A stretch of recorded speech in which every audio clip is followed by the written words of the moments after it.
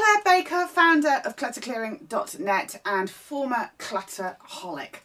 I hope you had a good Christmas. It is the 28th of December today. You may have seen my video yesterday about my own personal clutter clearing journey, my weight loss journey.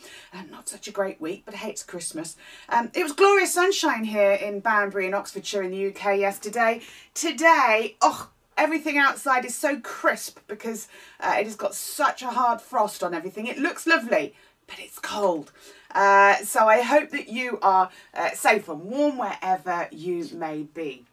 If you're in Australia or New Zealand, no doubt you've got glorious sunshine rather than deep winter like we have here. Anyway, Christmas is kind of over now and the next stop is the new year. So you might be thinking ahead to 2017. I don't know about you, but this year seems to have gone really fast for me. It doesn't seem like a year ago that it was Christmas and that we were at this same stage, the looking ahead. This year is actually the 17th anniversary of what I call my true turning point with my clutter clearing. I had tried many times to clear my clutter before New Year's Eve 2000. I had made New Year's resolutions. This is going to be the year that I clear my clutter, and guess what? Each of those years I had failed. But that was because it wasn't actually my true turning point. My New Year's resolutions before the year New Year's Eve 2000 were actually wishes.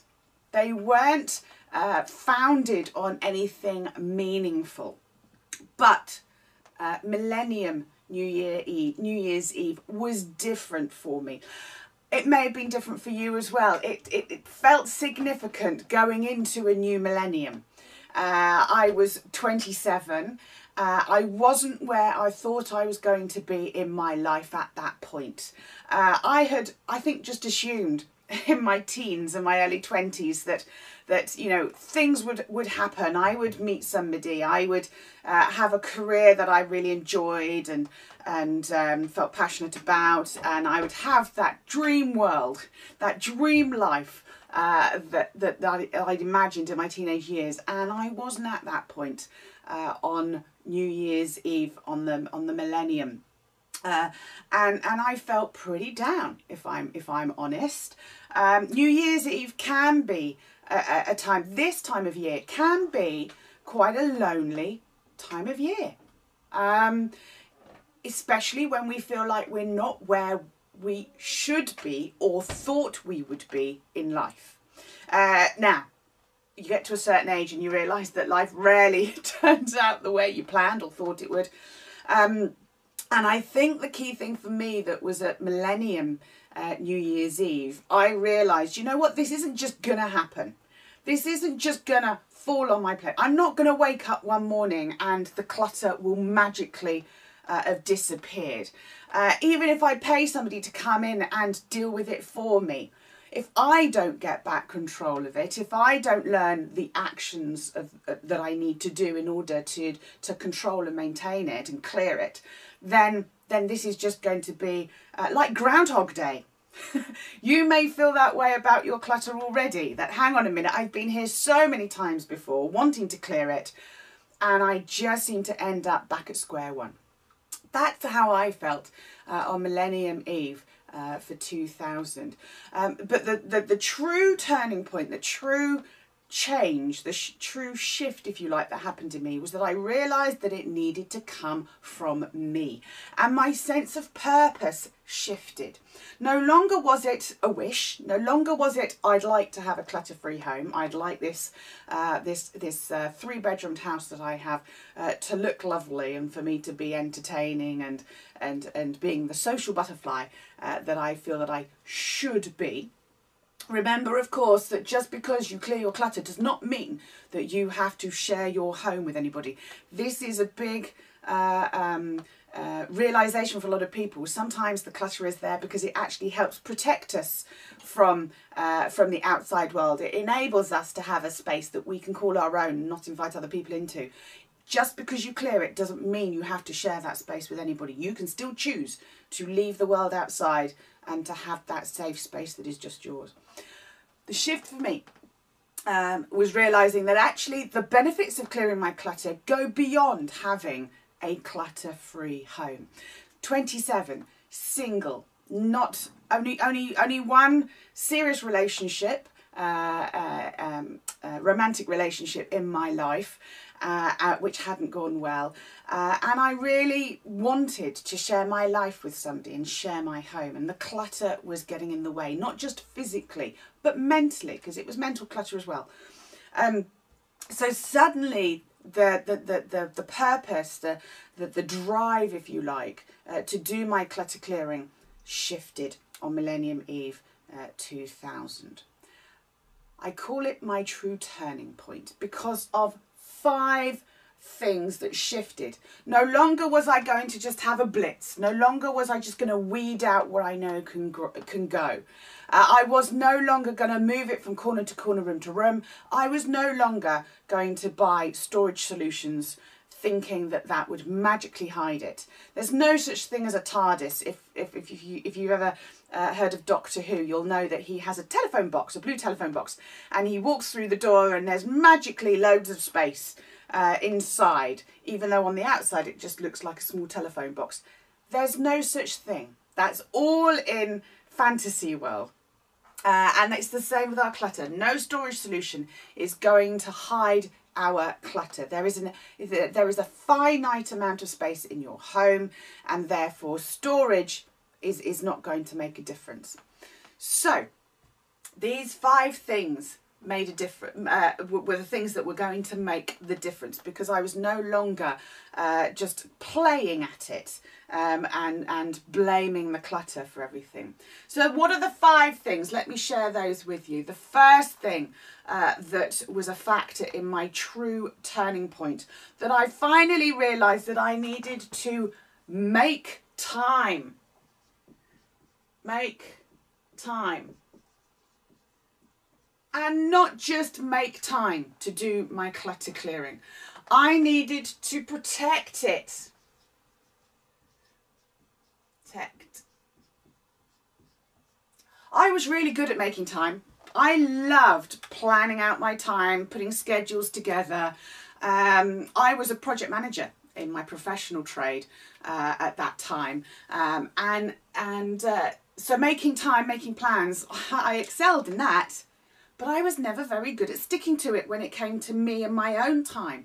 Protecting it was really, really important. Even more so in this day and age. In a way, I suppose I was lucky back then. Mobile phones were not as widespread, I suppose, as they are today. Computers were not as prolific, really, or as widely used, or as daily essential as they are today. Protecting it means turning off your mobile phones while you are spending your time doing your clutter clearing. It means not allowing friends or family to sabotage you unknowingly by suggesting, oh, should we do this, should we do that? I appreciate a lot of shame can come with making time and protecting it for doing your clutter clearing, because we don't want to say to friends and family, actually, I can't do that because I am doing my clutter clearing, especially if they know that our clutter has been a challenge for a while. I have a lot of clients and members who actually say that they are just doing an online course, and they will say that it's something related to either their clutter or a hobby that their friends and family know that they've got. And so they say, I'm not available for a couple of hours because I am doing my online course. Perfectly fine. We don't have to explain it anyway. But protecting our time is as important as making the time. So I decided that I was going to do that. I actually took my clutter clearing as a research project, because I had to figure out how to clear my clutter first. You're lucky you don't need to do that, but I had to figure out the process, the method that was going to work first. So I actually treated it like a part-time job. And again, people didn't question it when I said that I was actually doing a research project, and therefore I wasn't contactable. So making time was the first thing that really mattered. The next thing I needed to do was to actually do a little at a time. A little at a time. Hands up who has tried to clear their clutter and said, right, I'm going to spend all day doing it, or all weekend, or I'm going to start and keep going till I've finished. I did that a lot. I ran out of time, I ran out of energy, I ran out of the will to live. I even took time off work. I used annual leave to do my, or try to do my decluttering, and guess what, it didn't work. I learned and realised that actually doing a little at a time is much better, not just for the energy, not just for the will to live, but when you're actually doing your clutter clearing and making decisions about the things in your clutter, it is much more mentally and physically tiring than you think. Once we start using this muscle, and it starts to get a workout, it gets a bit tired. So actually doing a little at a time was a significant point when I reached my true turning point, because we're going to have to sustain this for a while. We're not going to clear our clutter overnight. It didn't appear overnight. It's not going to disappear overnight. So again, doing a little and often and a little at a time meant that it didn't feel as much as a chore. It does feel like a chore. It gets pretty boring. If we're brutally honest about it, because we're going through stuff that we've probably gone through many times before, but we're going through it differently this time. But realising that a little at a time, that helped me with my true turning point.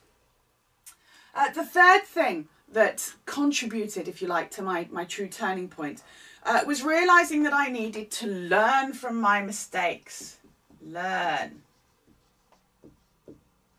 from mistakes.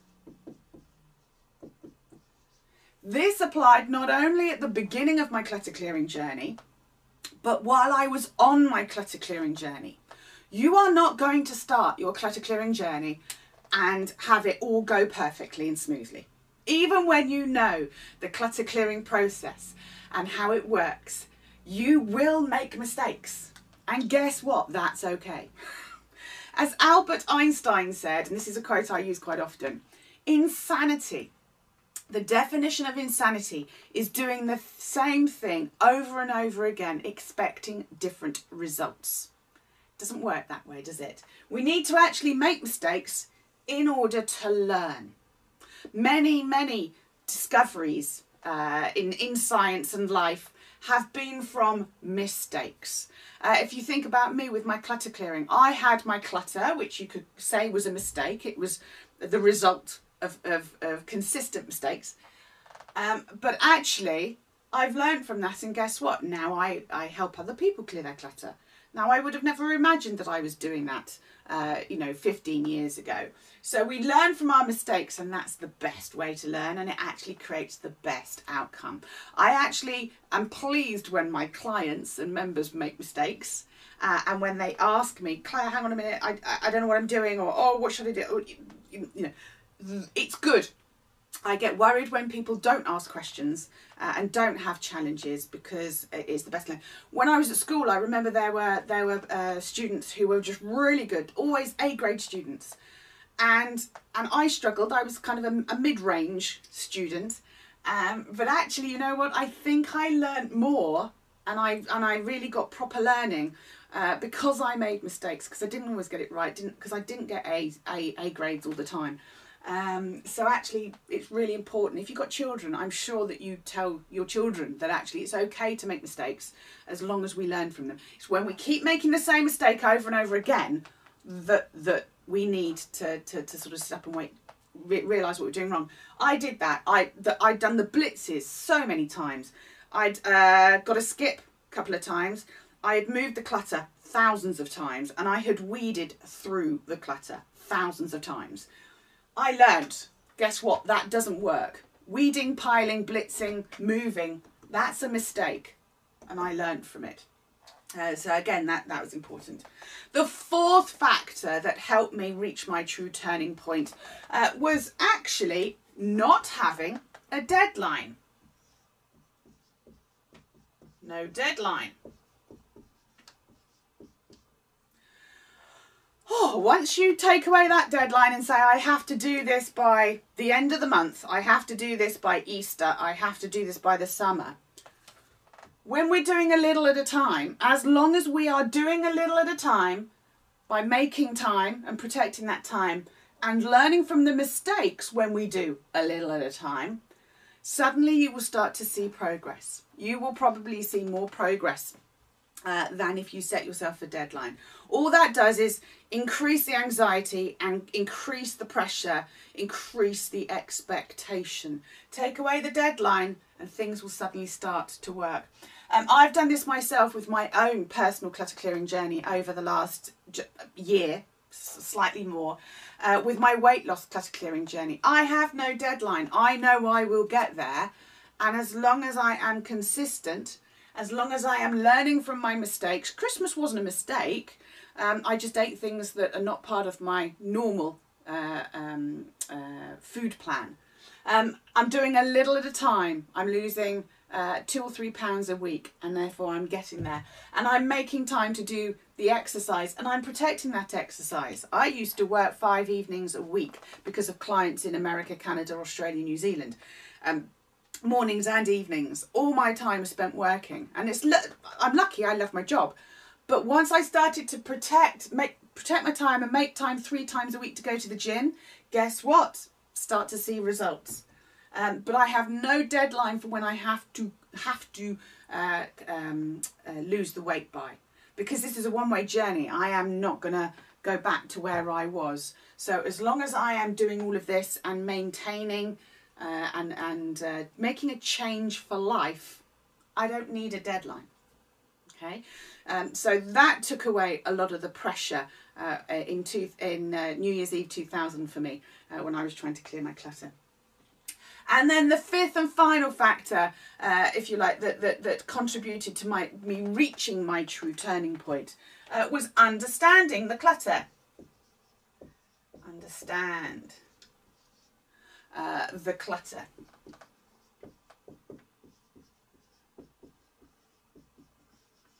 Again, I know that there's a pressure on ourselves to just clear it as quickly as possible. But you know what? If there was a quick fix, you'd have found it by now. You would have cleared your clutter. You would not be watching this video. If we understand the clutter and where it comes from, if we understand why we have our clutter, if we understand what's in our clutter, if we have some basic knowledge and understanding, it's really going to help us want to make the time, want to protect it, do a little bit at a time. Like I say, it is a mental and physical workout when you are properly clearing your clutter. So we must just do a little and often. When we learn from our mistakes, we will understand the clutter much better. And when we don't have a deadline, we can understand and learn what we need to learn. Our journeys are all very slightly different, or are all slightly different. We all start off with a different amount of clutter. We all have different things in our clutter. We all have different priorities. We have different size homes. We have different decisions that we make. But as long as we understand the clutter and how to clear it, of course, then we will have reached that true turning point of, actually, you know what? I'm ready to clear my clutter. Okay, so you may recognize some of those things. Maybe some of those things have been missing in the past when you've decided that you want to clear your clutter, or made a New Year's resolution to clear your clutter. These are not the same as the success factors. I will share those with you in a future video. Now, once I had kind of realised these 5 things and reached my true turning point, Millennium New Year's Eve, it then took me a year to work out how to clear your clutter. How do you actually successfully clear your clutter so that you have a home that you can be proud of? How do you actually make decisions safely? Keep, chuck, charity wasn't working. Blitzing wasn't working. Weeding out what I knew could go wasn't working. Took me a whole year to work out, to discover how to do that. Like I said earlier, you're lucky in that you don't actually need that year. I've worked it out for you already. So, have you reached your true turning point in terms of your clutter?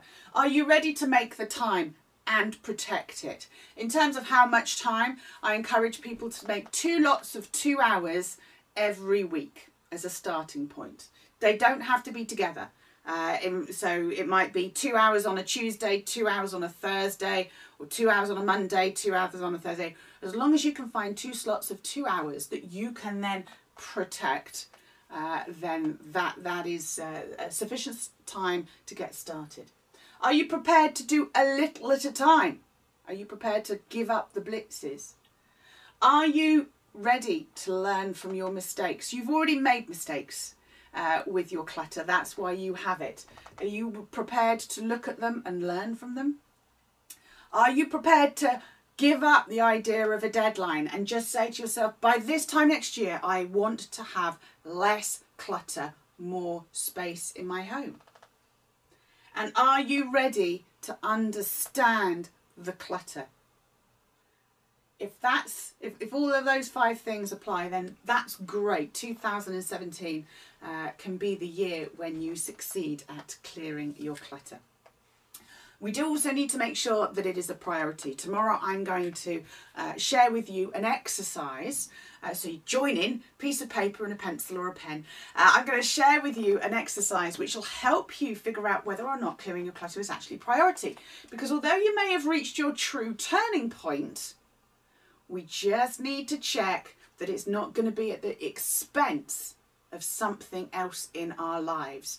Because if we throw ourselves into clutter clearing, although we're not going to because we're only going to do a little at a time, but if we make time and protect it for our clutter clearing, we want to make sure that's not at the expense of another area of our lives. Good. I hope that was helpful.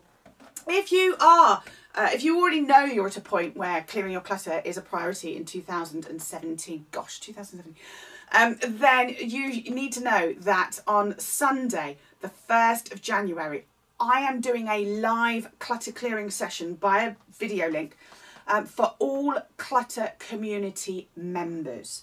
All Clutter community members get access to one live clutter clearing session with me every month, the first Thursday of every month. But I'm doing an extra one on Sunday, the 1st of January. So, if you become a Clutter community member, not only will you get access to that 4-hour live clutter clearing session on Sunday, you will also get access to a live 4-hour clutter clearing session on Thursday, the 5th of January. That will help you get off to a really good start. But not just that, you will also get, as a welcome gift, the Clutter Clearing DIY kit, as I call it, which is the 2 workbooks which have got the clutter clearing process in. We use these during our clutter clearing sessions, so they will be particularly useful. You probably won't get them in time for the session on the 1st of January or the 5th of January, but these will arrive with you during January. And a set of clutter clearing category cards. These are essential to help you decide what to do with your clutter. These are the magic clutter clearing category cards. So if you become a Clutter community member before Sunday the 1st of January, not only will you get this in the post, which is worth £75, which I think is about $95 at the moment. You will also get access to a 4-hour live clutter clearing session with me on Sunday, the 1st of January, and a 4-hour live clutter clearing session on Thursday, the 5th of January. If you want to find out the times and the details, there is a link below. Click on that and you will be able to see all of the details and to become a Clutter community member, to join me so that you can start 2017 with your clutter clearing journey well and truly kicked off, because you'll be able to ask me questions and queries. I'll guide you through the clutter clearing process in those 2 live sessions, and we'll make sure that we do a little on Sunday, a little on Thursday. We'll make time. We'll be able to learn from your mistakes in those live sessions. we're not putting a deadline, we're just doing 2 clutter clearing sessions, and I will be able to share with you, and so that you understand your clutter a bit better. Lovely to see you. I will send you, like I say, another video tomorrow where we just check that clearing our clutter is a priority. But in the meantime, thank you for watching, and I shall see you very soon. Take care.